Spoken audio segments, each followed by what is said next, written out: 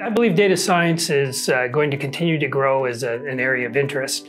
What we've seen since we introduced the program a few years ago is that the people coming to attend have changed from being primarily information technology people to a broad set of backgrounds, people in financial services, in business analysis, even people with PhDs in the hard sciences that are looking to retread as data scientists.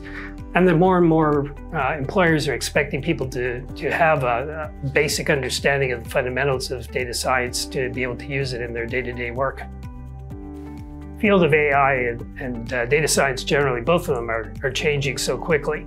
Over the last 5 years, we've gone from it being something of a specialist area to being of wide interest to just about everybody in business nowadays.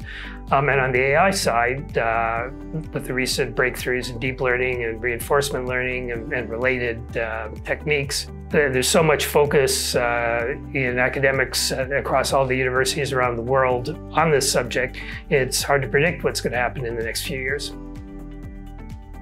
For many of the learners in the data science program, data science is new to them.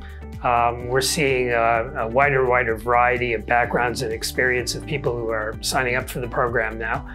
And for many of them, it's an opportunity to begin to apply these kinds of techniques in their day-to-day jobs. And some of them have gone on to be data scientists in their own right, focusing primarily on that.